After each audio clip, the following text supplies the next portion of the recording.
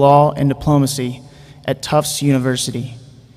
He has served on the Secretary of the Navy's Advisory Committee on Naval History and has received the U.S. Navy's Meritorious Civilian Service Award and Superior Civilian Service Award.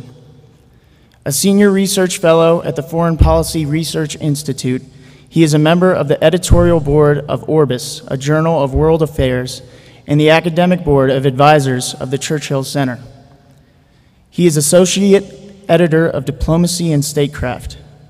Dr. Maurer is the author or editor of numerous books, including The Outbreak of the First World War, Military Intervention in the Third World, and Churchill and the Strategic Dilemmas Before the World Wars.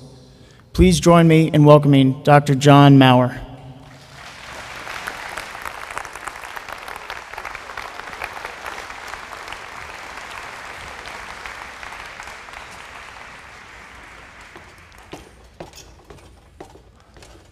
Thank you so much for that introduction.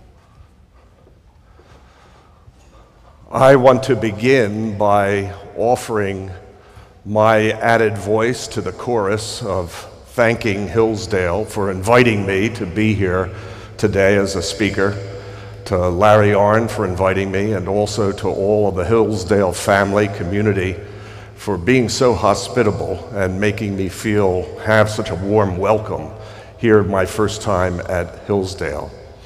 I was asked to talk about Churchill as a war leader, and what I want to do is take us back 75 years in time to 1940. 1940, as you know, was one of the great turning points in world history. What a dramatic year that was. History, if it had gone another way, as it could have, history could have gone terribly awry in a hideous way. As it was, World War II was hideous enough, but it could have been worse. We can imagine how much worse it could have been. And so what I want to do today is talk about Churchill at a critical moment in world history, the period for which he is most celebrated, deservedly so. So I want to take us back to 1940 and those events. Now, you heard already about Churchill's early life. And in my early life, he wrote and said, well, adults called me a troublesome boy. Here he is as a teenager. Does he look like a troublesome boy to you? Well, fast forward 50 years. You can see there that troublesome teenage boy was also going to be a troublesome 60-something to Adolf Hitler. Again, what makes great leaders?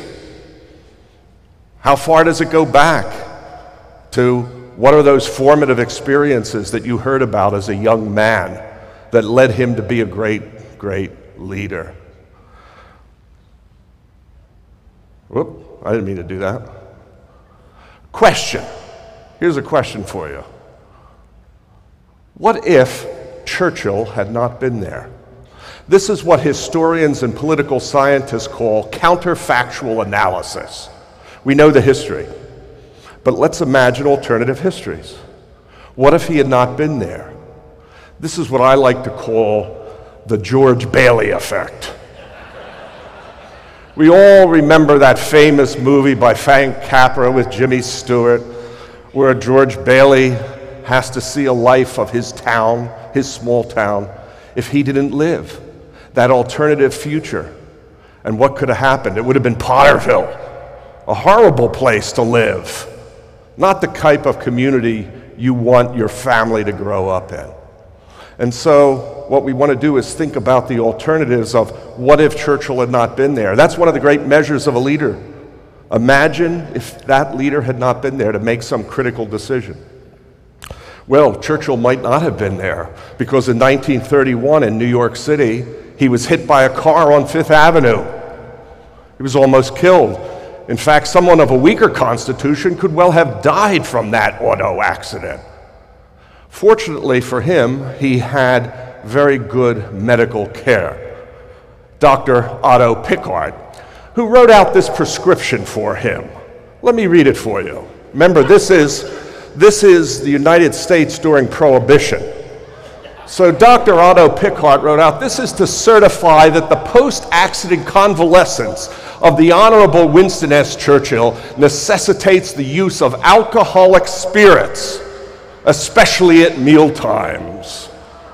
The quantity is naturally indefinite, but the minimum requirements would be 250 cubic centimeters." We all wish we had doctors like this. And we wish that our health insurance would cover these prescriptions. Oh well. Again, imagine if he had died in 1931 in New York. Now, typical of Churchill, here's something, great adversity. He's been punished by the gods. He's been hit by a car. He almost dies. Many people hit by such adversity would be down and out. But instead, what did Churchill do? He wrote about his experience, about being hit by a car, my New York misadventure, for which he was paid a great deal of money. Here he took adversity and turned it around to good fortune. Indeed, that's a hallmark of Churchill in 1940, that despite the great catastrophe of the defeats in France in 1940, he took those defeats and that adversity and turned it around dramatically, and laid the foundation for the grand alliance that would go on to defeat Hitler's tyranny. Well, what caused the great Second World War? Well, there's the Great War. It's the aftermath of the Great War, the First World War, but also the Great Depression. The Great Depression becomes one of the major undercurrents that leads to the radicalization of politics around the world, that leads to the Second Great Armageddon, as Churchill called it. The New York that Winston Churchill saw in 1931, this is what you would see. If you go to YouTube, you can see the film footage of this. Look at these men looking for a handout, beaten down. They're not looking at the camera, they're looking at their feet. And when you see the film footage, you see they're shuffling along like this.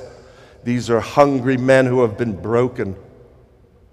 Their respect has been taken away, as well as being hungry. This is what the great man-made catastrophe called the Great Depression that the world dealt with. Now, countries dealt with it in different ways. What you see here is a transmission belt toward war. The economic downturn led to the radicalization of politics, failed democratic states, principally in Germany. The economic downturn led to the radicalization of politics, failed democratic states, principally in Germany and in Japan. The 1920s had seen democracy, more open forms of government in both countries. The Great Depression, though, radicalized nationalist movements in both countries that then in turn, that seized power, that then in turn led to a more aggressive foreign policy on the part of both Nazi Germany and Imperial Japan. So the economic downturn leads in time to another great war.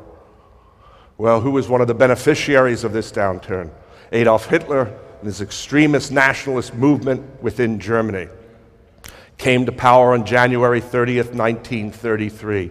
Look at this creepy photograph. What do you see here? You see Der Fuhrer, you see Hitler. He has his hands on that young man, that boy, that 12-year-old. What do you think, he's about 12? Yes, look at that. We know the future of this young boy, don't we?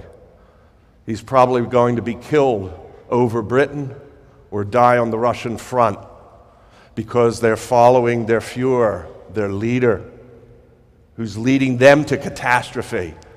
One of the hallmarks of the Nazi movement was that it was a youth movement. It attracted the youth of Germany. That came across in the film clip that Richard Langworth did of Sir Robert Hardy's film on the Wilderness Years. The Nazi movement was appealing to young people who felt disenfranchised, who didn't think they had a place. Think about this. This generation is blighted in so many ways. They grow up in the shadow of the Great War. When they come of age, no jobs because of the Great Depression. Meanwhile, who have they lost? Their father, older brother, uncles, male figures that could give stability to their life have been taken away on the trenches of the Western Front. This young generation is looking for someone to lead them, and this is who they found. This Pied Piper, it's like a grim fairy tale here, hijacking, taking away the youth of Germany, leading them to the battlefields of the Second World War. Well, in Hamlet, as you've heard, Shakespeare formed an important part of Churchill's upbringing, background, understanding of life. Well, King Claudius says, hey, madness and great ones must not unwatched go. Did I do that well, Sir Robert? My delivery? Thank you, thank you. Thank you. You have to watch. We might find Hitler's views so extreme to be mad, but that madness is a reality that you have to deal with. Unfortunately, in the world we live in today, we look at enemies and extremists and we say, we can't believe that they believe the things they do. But they do. And we have to live with them. We have to understand them. We have to think that we might not be able to change them. You're not going to change an Adolf Hitler.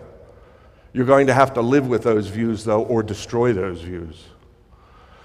Well, in Germany, Churchill saw what was happening. Mass movements, again, look at the young people here mobilized at all these various German rallies, the Buchberger at Nuremberg. And Churchill early on highlighted, what do you see here in Germany? Parliamentary democracy, the Weimar Republic, that's gone. It's been swept away. And look at this wonderful language. What's in its place? You have a dictatorship, but not just any you have a most grim dictatorship. Boy, that's right out of Hamlet too. It's not just it's murder most foul, right? Well, here you have a dictatorship, but a most grim dictatorship. You can see Shakespeare influencing Churchill's rhetoric here. Well, what is at stake? Churchill lays this out in the great speeches of the 1930s. And here's his famous Munich oration, condemning the Munich Pact. He's laying out that this is an ideological struggle, as he says, a conflict of spiritual and moral ideals. He highlights you have to consider what the Nazi movement stands for. You have to consider that. You have to understand them. And what does Nazi power stand for? Spurns Christian ethics, cheers barbarous paganism, vaunts the spirit of aggression, derives strength and pleasure from persecution. Nazi power uses pitiless brutality and the threat of murderous force. The bottom line, the thesis is, Nazi Germany and British democracy, they can't ever be friends. This is an existential struggle right at the heart of Europe. One or the other is going to have to go. Churchill understands the danger that Britain and indeed all of Western civilization faces from the Nazi challenge. Well, how do you respond to it? Churchill says we have to have weapons, armaments. And so early on, he called for a buildup of British air power. So in 1934, you have him saying, we ought to double the Royal Air Force as fast as we can, and we ought to have it now, and then double it again. Now his critics said, this is extreme. This is going to bust the budget. We don't want to do that. This is alarmist panic mongering. Don't want to do that. But Churchill calls for rearmament, to become stronger, to be able to face the coming storm posed by the Nazi threat. But in addition, Churchill wants to reach out and find allies. Not only armaments, but find allies. And one of the great allies that he wants to reach out to is the United States. Here's a speech in the aftermath of Munich in the fall of 1938 that he gave over the NBC radio network to the United States. And as you can see here, what Richard talked about, the way in which his speeches were laid out, that he would memorize them but would read from them and also make editorial changes in them too, down to the last minute. Now, what does it say? Well, we must arm. Britain and America must arm. But arms aren't enough. Weapons aren't enough. Instead, Britain and the United States have to add the power of ideas. A conflict is not just about weapons. It's about people and what motivates people. Do they have the will to fight? Not just the means to fight, but the will to fight.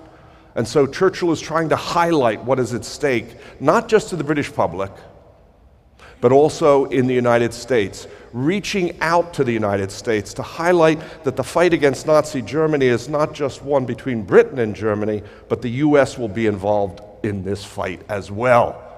Now, of course, you live in a democracy. If I put forward a proposition, there's going to be someone who disagrees with me.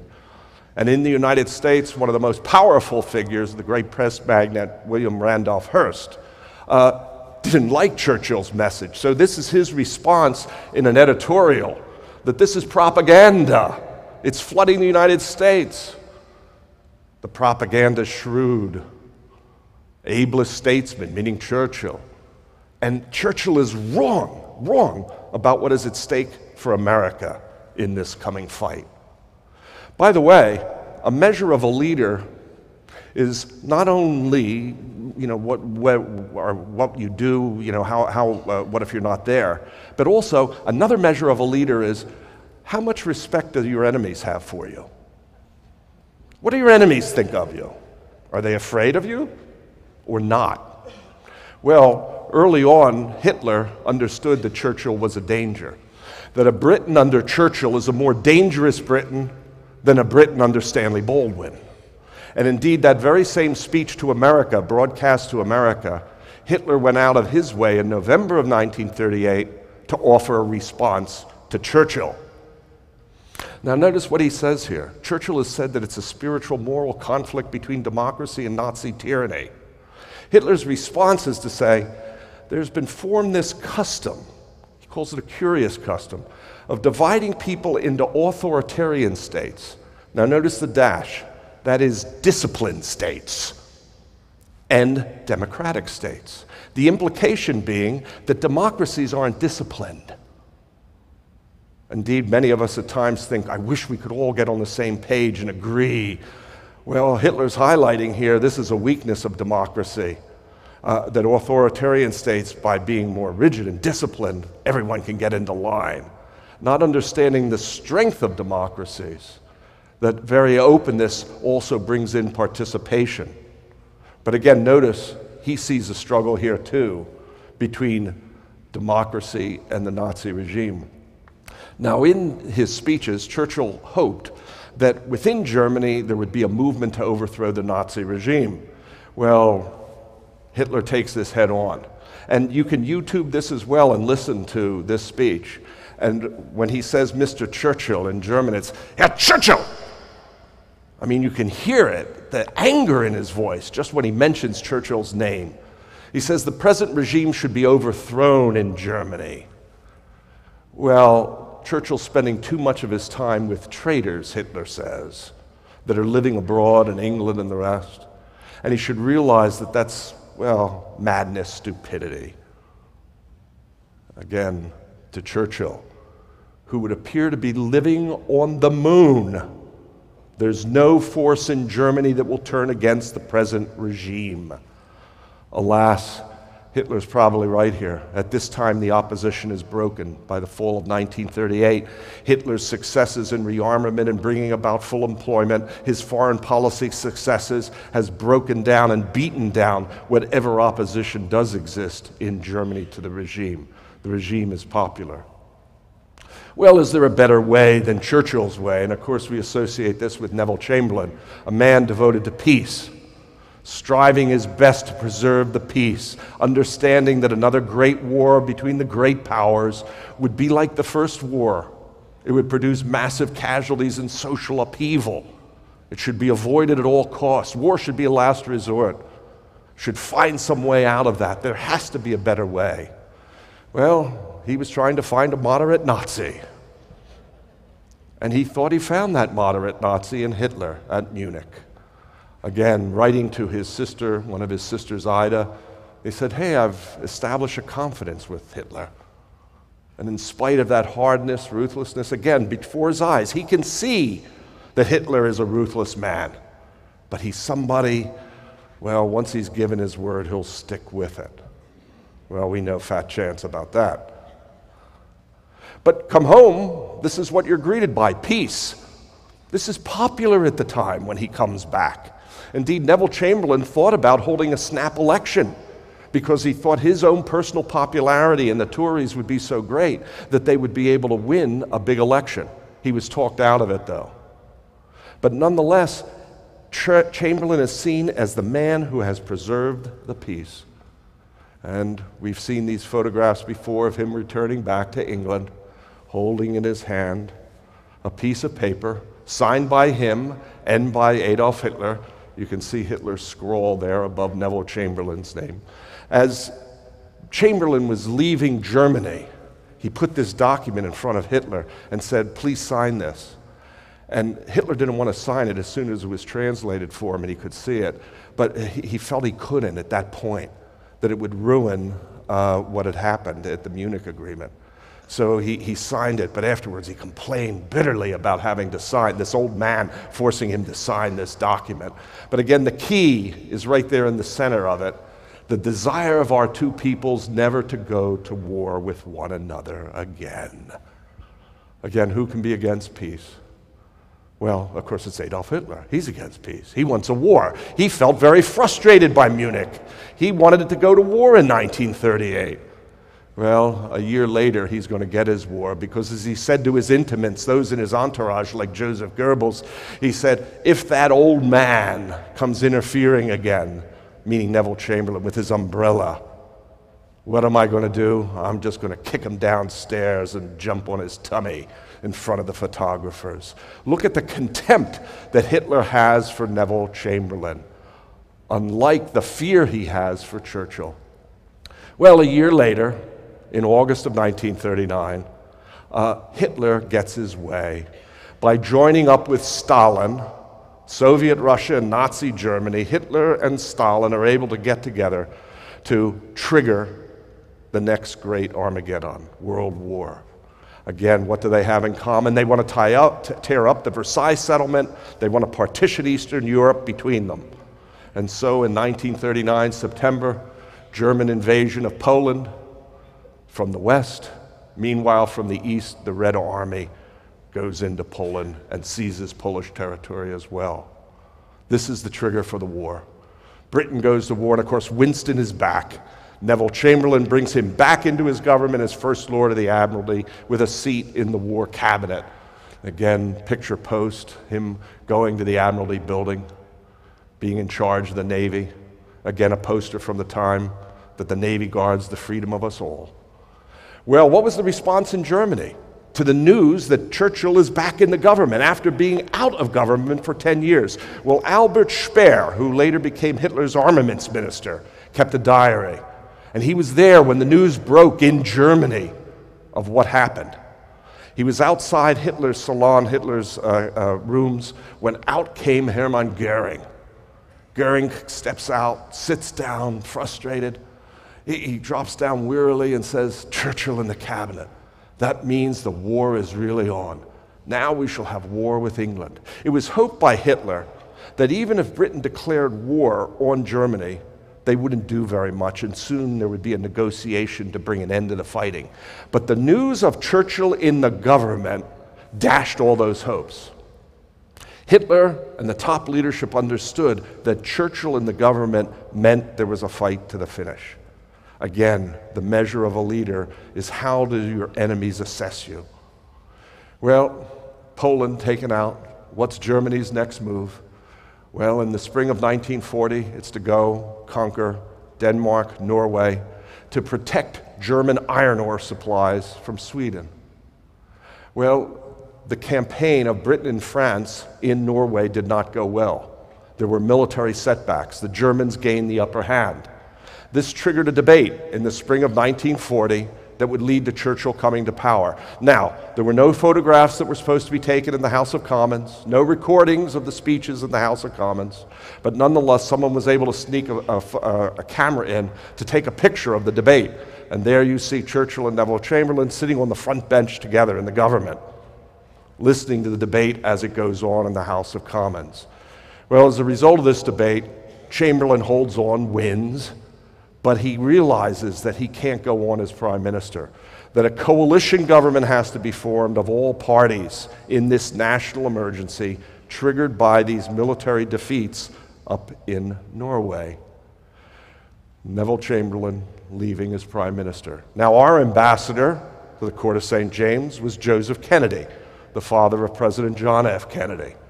And Kennedy was very close to Neville Chamberlain, and in fact, in their views, very similar. They were both wanted to appease Germany, to avoid war at all costs. And this is what Kennedy, who kept a diary of his time, recorded about Chamberlain, how broken he was. Well, who's going to become prime minister if Chamberlain steps down? Well, it becomes Churchill or Lord Halifax, Britain's foreign secretary. That's what the choice is. Well, between the two of them, Halifax had the inside track. Conservative Party wanted him. Neville Chamberlain wanted him. The royal family would have been content with him to be prime minister. The Labour Party was willing to serve under him. There was one problem, though. Lord Halifax didn't want to be prime minister. He confided to his diary that the whole thought of being prime minister at this crisis time made his stomach upset. Well, a weak tummy means that he's not going to be prime minister. He could have been prime minister if he wanted to be, but he turned it down. And as a consequence, we got Winston Churchill. Don't you love this photograph? The pinstripe suit, the cigar, the Tommy gun. Wow, this is great. This is pugnacious. Of course, Joseph Goebbels, Dr. Goebbels, he used this for his propaganda to highlight, because one of the German propaganda lines is that Winston Churchill is a gangster, some Chicago gangster like Al Capone. There he is. He looks like a gangster. But again, I love that pugnacious Churchill there with the Tommy gun. Well, what's Germany's next move? It's an offensive to the West. The Western Front had been quiet, all quiet on that Western Front from September 1939 to May 1940. But in May 1940, just as Churchill is becoming prime minister, the big German offensive begins on the Western Front. Spearheaded by air power, German air power that Churchill had warned against. Germany gets air superiority over the battlefield, which enables its armored forces, infantry forces, artillery, what we call combined arms forces, be able to launch breakthroughs. Indeed, the major breakthrough occurs along the Meuse River. It cuts off the British, French, and Belgian forces in the north in Belgium, and it becomes a real horse race to see whether the British and French forces can escape out through the Channel ports before that German, what they called sickle cut. That German sickle cut comes through and envelops and destroys the British and French forces. Well, this is a desperate situation to be in. Dunkirk becomes the port. We've seen these photographs and newsreels of the evacuation of Dunkirk. It was thought at the time, the British chief said, we'll be fortunate to get 30,000 soldiers out. In other words, the whole British expeditionary force and the French armies in Belgium are going to be wiped out. They're going to be destroyed. But, as Churchill said, through a miracle of deliverance and a great deal of hard fighting, instead of 30,000, more than 300,000, 10 times the number, were able to escape. Again, it might have been a miracle of deliverance, but as Churchill warned, wars are not won by evacuation. Well, after Dunkirk, the Germans turned south to occupy and defeat the rest of the French army and overrun France. German forces going into Paris, Hitler visiting Paris. Well, in this situation of these defeats on the battlefield, Lord Halifax, who still remained as Foreign Secretary in the coalition government, he was known as the English parson. He was a very religious, very devout man. He starts to argue that this catastrophic defeat that is occurring to the British and French forces means that the chances of defeating Nazi Germany have sunk dramatically. And the result is that Britain and France ought to be trying to find a deal, to cut their losses before they suffer even a worse defeat at the hands of the Nazis. He argued in the cabinet for what was called realism, that the British government should be realistic in assessing their chances of victory, that the probability of success was low. He argued in this that they had to face the fact that trying to bring about the complete defeat of Germany, regime change, the overthrow of the Nazi regime, well, that wasn't going to happen. And indeed, Britain should be looking to safeguard its empire, and that Britain should be open to any negotiation that would lead to, as he said, the liberty and independence of the British Empire. Now, Lord Halifax is not calling for surrender. What he's arguing for is Germany, the reality is they've won in Europe. Let them have their hegemony in Europe in return for safeguarding the British Empire. Maybe Malta has to be given up to Mussolini and the Italians, but cut some sort of deal to preserve the British Empire. Otherwise, if the war continues, the British Empire will be destroyed. That's what Halifax is arguing at the time. Well, Churchill would have none of it, and he argued against Halifax in closed meetings of the British government. Indeed, after one of the meetings, he went in and talked to the cabinet and gave an oration to the cabinet. And this is what he said to them, that, hey, I'd be convinced that you would tear me down. I've just become prime minister. But if I were to contemplate parley with the Germans, and then look at this, and this Long Island story of ours is to end at last, let it end only when each one of us lies choking in his own blood upon the ground. Wow. Wow, powerful. You know what the cabinet's response was? Hooray! That's what we want to hear. They backed up Churchill. They wanted to keep fighting. Halifax recorded in his diary, well, Winston talked the most frightful rot. It drives him to despair. Churchill's driven by emotion.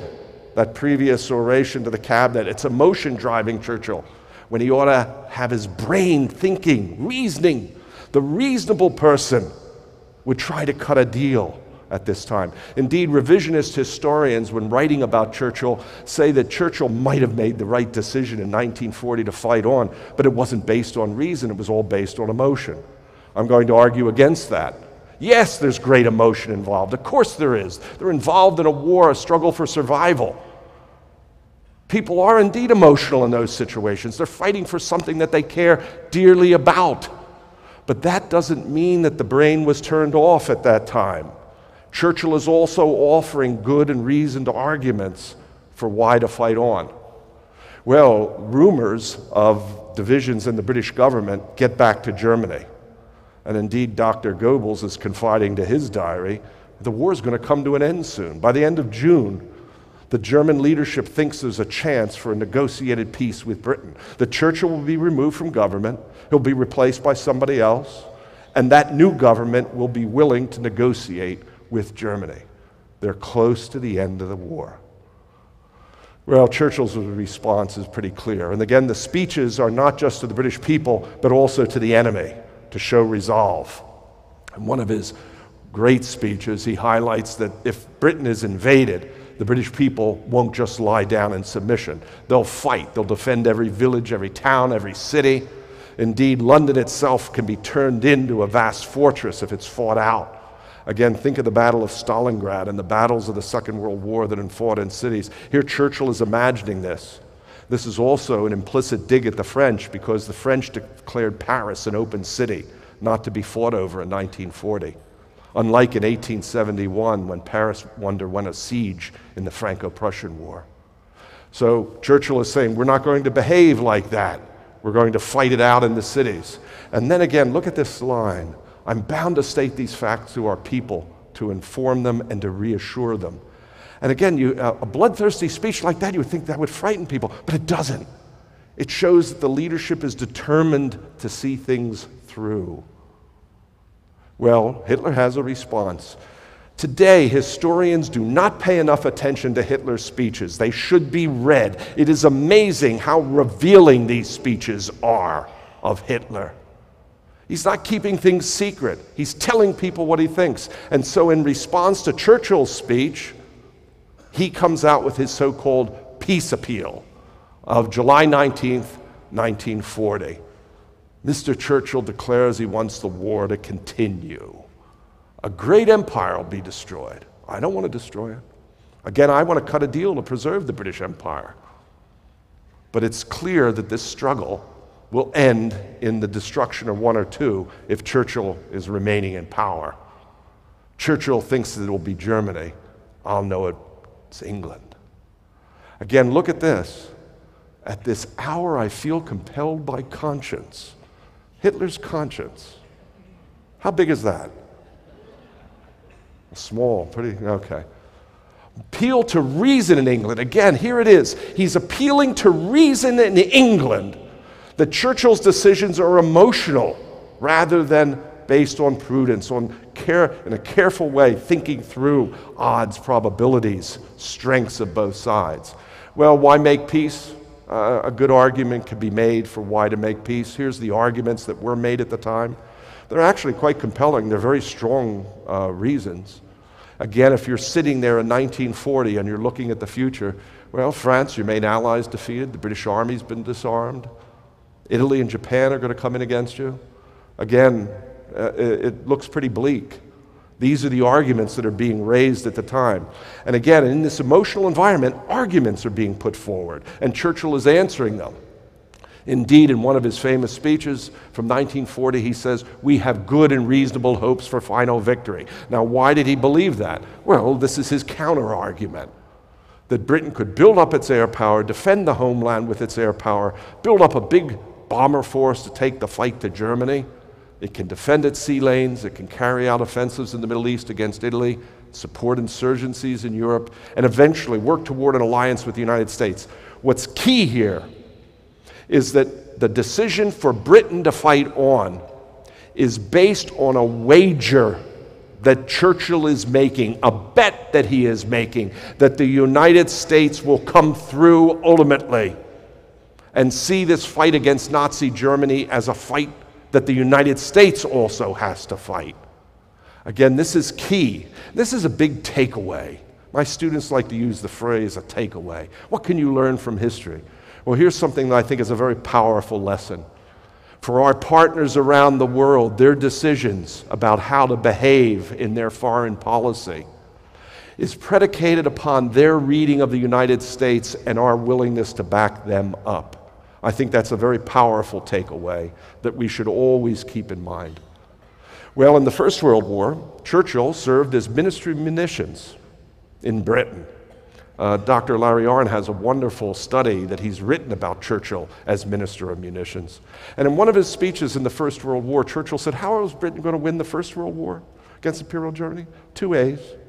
Airplanes in America. There's a great deal of continuity between Churchill's views in the First World War and the Second World War. This is what he's arguing later on in 1940, that the United States is going to tip the balance so that the complete defeat of Germany can be accomplished. By the way, Churchill just doesn't make decisions on his own.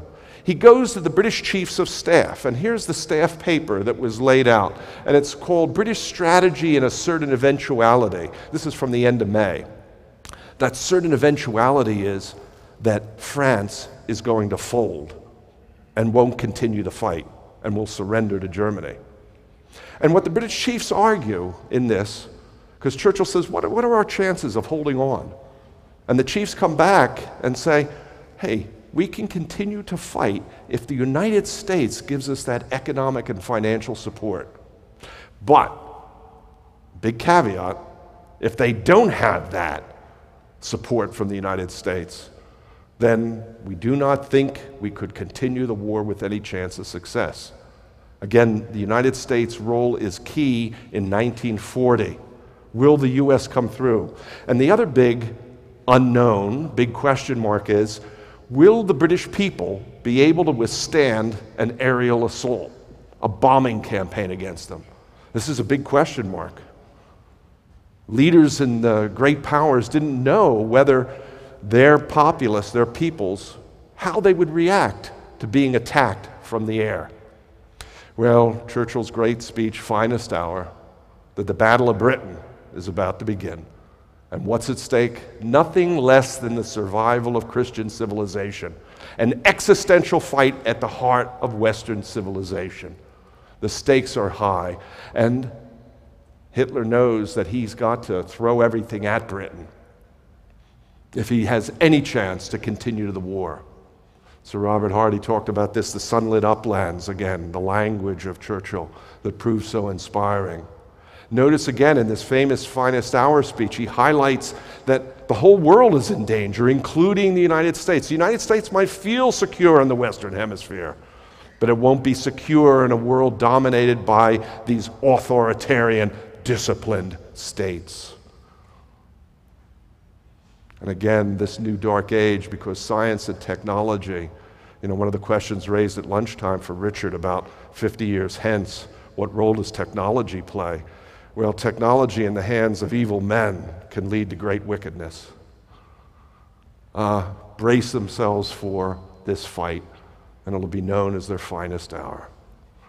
Well, here's the British response. It's no longer peace, it's we will never surrender. I love this David Lowe cartoon. Look at this cartoon. Look what it shows. It shows British political leaders, Churchill at the front of this phalanx. Behind him, Neville Chamberlain, Clement Attlee, Beaverbrook, Halifax, Leo Amery, Eden. The British politicians all lined up. And notice what's happened. They've taken off their jackets. They've rolled up their sleeves. This is a bare knuckles fight. No Marquis de Queensberry rules here. This is a real bloody fight that's going to happen. And look, all behind you, Winston. The country's united in this bare-knuckle fight. Well, the Straits of Dover are not very wide, are they? Here's Goering and his entourage, the Air Force, German Air Force, looking across at the white cliffs of Dover. Great danger. Can Britain stand up to this air assault? Indeed, the German Air Force is ready to give it a try. Dr. Goebbels, in fact, commissions a song, Bombs on England. You can go to YouTube and hear it if you want to. But here are some of the lyrics. The German pilots are pumped. Their morale is high. They want to destroy the British Empire. Again, that generation that grew up, what did they remember from the First World War? The hunger blockade of Britain. They were hungry as young people. Why? Because of the British blockade. There's great hatred of Britain in Germany. And Goebbels is playing this up. So you have highly motivated German Air Force trying to take the fight, to be in the vanguard to destroy the British Empire. And again, the refrain is bombs, bombs, bombs on England. Well, will Britain be able to stand up to it? Our ambassador, Joseph Kennedy, wrote to his son, JFK, in August. The whole crux of the matter is this air battle. If the Germans can come over and knock off the British Royal Air Force, well, then the Germans will be able to carry out an invasion of Britain. And that no country can stand up to another country if it loses air superiority. It's the crux of the fight. Look at that young JFK there, by the way. It's important to remember that the Battle of Britain of 1940 was not the first Battle of Britain. In the First World War, Britain was bombed by German Zeppelins and heavy bombers. And indeed, during the First World War, the British erected air defenses against the German bomber campaign. Throughout the whole interwar period, they also looked to the danger of a renewed air assault on the British homeland. So the British were preparing for this over a generation. They understood that what happened in the First World War could happen again. So Britain is prepared to a remarkable degree, more than any other country, to be able to defend their homeland from air attack. And in charge of the British defenses is Air Marshal Sir Hugh Downing, really the best commander to be in charge of this particular fight. Very cautious commander, one that is quite good at defending, standing on the defense. And we know about the dogfights and the battle taking place over Britain. Churchill's famous words about how the whole world war, how the fate of Western civilization hinges on the actions of a few thousand pilots fighting it out over the British homeland. Now, how close a run thing was the Battle of Britain? I mean, that's a question that historians argue. Today, the consensus is that it actually wasn't such a close thing. And what you see here is the table of single-engine fighter aircraft. And during this attrition battle in the air over Britain, the British Royal Air Force, in single-engine fighter pilot strength, gets stronger over the battle. Meanwhile, the Luftwaffe, the German Air Force, gets weaker. During this battle, Britain's winning it and getting stronger as the fight goes on. The odds of Germany invading Britain then are actually quite low. And then, of course, once you get into the winter weather, the fall weather, an invasion becomes impossible because of the weather.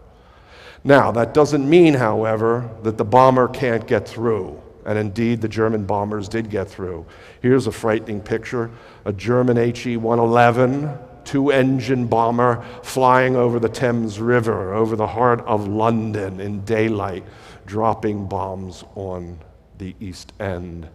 And this iconic photograph, of course, of St. Paul's Cathedral, and the East End being engulfed, city being engulfed by fire. This is Bristol in the spring of 1941, a poor area being bombed. Again, who do you see there? Of course, Churchill, his wife Clementine. Clementine is there with him. Again, Churchill, this is a photograph taken on September 11th, 1940, Buckingham Palace being bombed. When I see these photographs, I think about our September 11th in 2001. The amount of damage that Germany is doing to Britain from the late summer to the end of the calendar year 1940, in other words, late summer through the fall, early winter of 1940, is that 25,000 British civilians, non-combatants, are killed by German bombing. Put that on the scale of September 11th, 2001. In other words, Britain is taking a punishment the equivalent over several months of 7 or 8 September 11th attacks.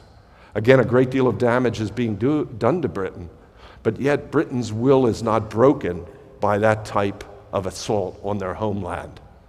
The House of Commons being destroyed in the spring of 41. Again, when I look at this photograph, I think about our September 11th experience, that 4th airliner. Where was that going? Was it going to the White House, to Capitol Hill? We don't know. But we do know one thing, the bravery of the people who were on that airliner. When they got on that airliner that day, they didn't think they were fighting for their life or fighting to preserve some national monument and to save the lives of thousands of others. And yet that's what they did. Just think how heroic those people are that took matters into their own hands and fought on September 11th rather than let that 4th airliner go into the Capitol or go into the White House. Again, when I look at how the destruction of the House of Commons, it's not hard to imagine even more damage to Washington on September 11th, but for the bravery of those passengers on that airliner. Well, the bet that Churchill placed on the United States, as it turned out, it was a good one because he found in Roosevelt a partner who also saw the danger from Nazi Germany, who saw this as an ideological fight as well. And so Churchill and Roosevelt, this is going to be one of the great partnerships that's going to lead to the defeat of Nazi Germany. Now, Germany has attacked Britain. It's tried to break Britain. It can't defeat Britain. So what does Hitler do? Well, the next year he attacks the Soviet Union. Today we know the history of what happens and we say, why would he do such a stupid thing? What a foolish thing to do. He did it because of the two scenarios: continue the campaign full bore against Britain or attack the Soviet Union. He thought attacking the Soviet Union was the simpler task. Now, we know otherwise, but again, it shows something about British resistance in 1940, how important that was in shaping Hitler's decisions. He didn't think he could win against Britain. He thought he could only win by first taking the Soviet Union out, and hence he turned against the Soviet Union. Britain's stand, in other words, in 1940, lays the foundation for the Grand Alliance that is going to form of the United States, the Soviet Union, and Britain. Britain's stand becomes a rallying point for other countries to stand up against Nazi Germany. And here you see off the coast of Newfoundland in August 1941, Churchill and Roosevelt getting together to do the Atlantic Charter. I like this photograph because the two admirals there are Admiral Ernest King and Admiral Harold Stark. They are both graduates of the Naval War College in Newport, Rhode Island, where I teach. So I'm putting in a plug there for my school. It just shows that we contribute to the victory as well in the Second World War. Education leading to a better educated officer corps capable of making good strategic decisions. Well, there's my plug for my school and for my job. Okay, liberators of the world. This is how we remember this partnership. Again, one of the big takeaways is Churchill's bet is that the British people would prove resilient and be willing to fight on. Churchill's bet was also that the United States would come through. Last night, Sir Robert Hardy gave that wonderful rendition of this famous speech on Churchill's 80th birthday. And again, in modesty, Churchill highlights that it was the British people who were resolute, remorseless, and unconquerable. And again, he learned his trade of being a great orator and writer, that he was able to give the lion heart there of the British people, and he had the luck to give the roar. Well, we know that Churchill's contribution was more than just the roar, that his leadership at a critical time was of the utmost importance for making sure that Nazi Germany was indeed defeated, that history didn't turn in that awful way, that our worst imaginations, that those things that we could imagine of how dreadful things could be, did not happen. Thank you very much.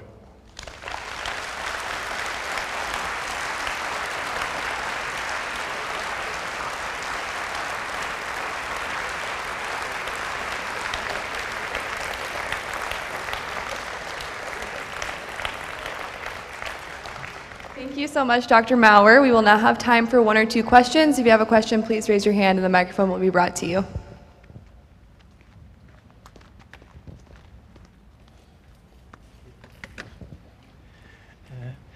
Here, in 1938, Neville Chamberlain made his agreement in Munich with Herr Hitler.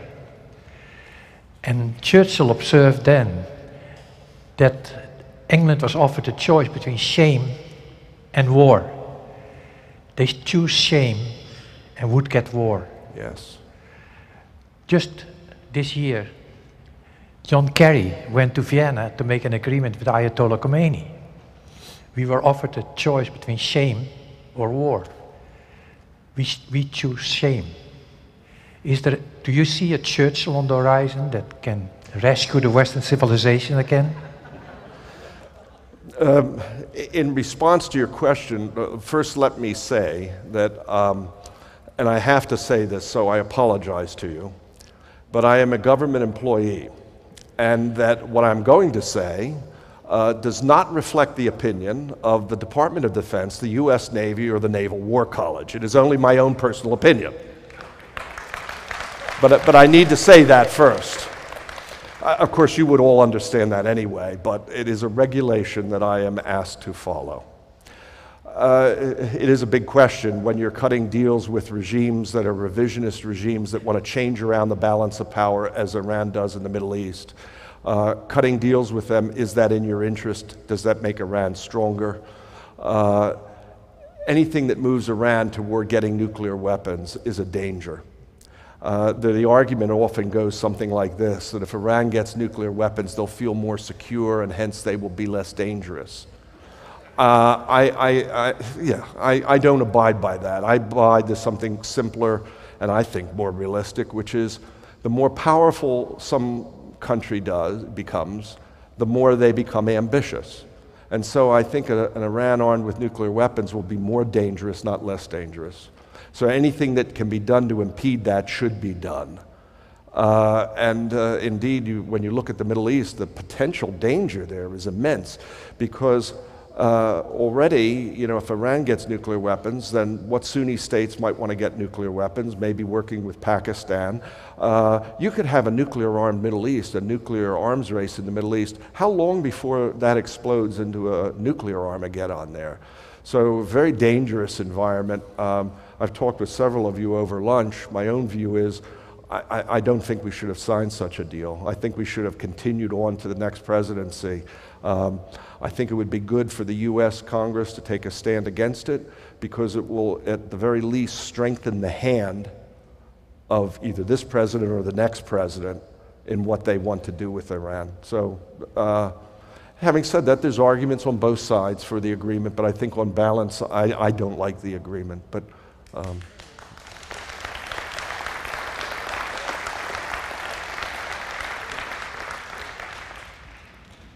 Good afternoon, sir. I had a question regarding the graph you showed us on the force of Luftwaffe airplanes and how that was decreasing.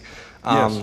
Was that just because of the superiority of the British aircraft, or were the Germans focusing their manufacturing in other areas over that period of months? I was just curious on why the numbers were going down so drastically for the Germans. It's training of pilots and production of airframes. And what happened was that Germany stole a march on Britain by about 1 year in air rearmament. If Britain had rearmed sooner, you might not have had the catastrophe of France in 1940. So I think Churchill's warnings were well taken. And if he had been heeded, Britain and France would have been better prepared to fight. What this shows is that Britain is able to train pilots and produce enough airframes to be able to keep ahead of the Germans, who at this time are not keeping the same number of trained pilots. In fact, one of the things that's striking, when Hitler attacks the Soviet Union, the German Air Force over the Soviet Union is weaker than the German Air Force that attacked France in 1940. So again, the losses suffered by the Luftwaffe in the Battle of France and in the Battle of Britain, and then the air forces that have to be left behind to defend Western Europe against British air assault, means that Germany is less powerful when it attacks the Soviet Union. And that could have made a measure of difference of whether the Germans take Moscow and Leningrad or not. So what you have here is a combination of training and production of airframes and forces getting out to the front. These are the best, latest numbers by air historians on this. And it tends to show that the Battle of Britain, as I said, was not as close run a thing as we often think. Now, having said that, the margin for error here is none too great. And if you had had a less competent commander than Dowding, you could have thrown away whatever advantages you're deriving at this time. And of course, the British are pulling out all the stops to maximize air production and training of pilots at this time. Does that get to your question? This will be our final question. Mine is related to the previous gentleman. This is a measurement of pilot, or is this a measurement of aircraft? Of aircraft and deployable fighting strength. Okay. Now I'm wondering how much of that was actually imported from the United States through some sort of a Lend-Lease program at that time? Not at this time. This is British production that's going on. And again, I want to highlight that this is just single-engine fighter strength. It doesn't include bombers and other measures. So I have singled out one element of air power here in this. If you were to take a larger picture, you would find that the Germans also have a large bomber force. But this is the key indicator of what's going to determine the outcome of the Battle of Britain. At this time, American aid is not that great. You get the 50 destroyer deal that comes along. Lend-Lease isn't until March 1941. The thinking in Britain is that, like the Great War, that Roosevelt has an election looming in 1940. And this is a fascinating story, by the way, because as you know, Roosevelt ran for a third term, an unprecedented third term, breaking the tradition of George Washington of 2 terms. And in the spring of 1940, before the fall of France, Roosevelt didn't think he had any chance of winning the presidency. Indeed, opinion polls were showing that if he were to run, he would not win a third term. But the defeat of France changes around American views. And hence, Roosevelt gets a spike up where he's willing to go if drafted. And so his party does. So the fall of France has a big impact on American domestic politics in enabling the American people to get accustomed to the idea of Roosevelt as the only person that could lead us through this crisis. And hence he runs successfully for a third term. Now the British view is, until the first Tuesday of November 1940, you're not going to get a firm American policy because Roosevelt, before an election, can't go too far ahead of American opinion. The hope is that maybe in the spring things will change around. As it turns out, as you know, we don't enter the war until December 7th, 1941, when Japan attacks us, and then several days later, we get involved in the European War when Hitler declares war on us, which is a fascinating speech to listen to, by the way, to read, in which Hitler lays out in an incredibly revealing way his ideology and his worldview of how there's this vast conspiracy against him and the German people. It's a very peculiar speech. Does that answer your question? Thank you.